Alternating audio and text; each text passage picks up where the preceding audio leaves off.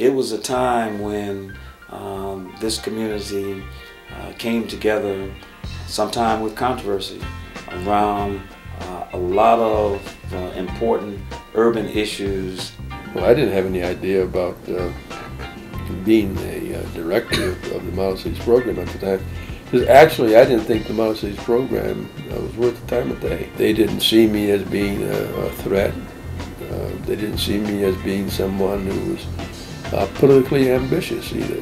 We were the first contract to be signed under the Model Cities program, in which we received quite an substantial funding. Model Cities became a strong, positive program in this community, and there was a need to do something connected to employment.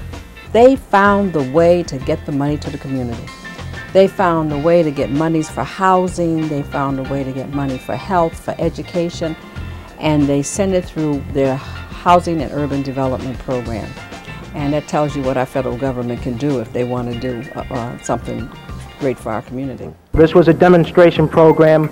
We had some successes and some failures. There were some management issues and some management problems. My staff had begun to act rather strangely.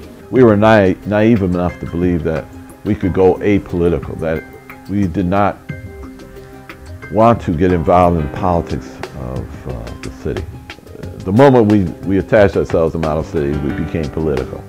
The people who were officers in the city government hadn't found a way to help the people, so now the people are going to help themselves. And that was my fight, self-determination.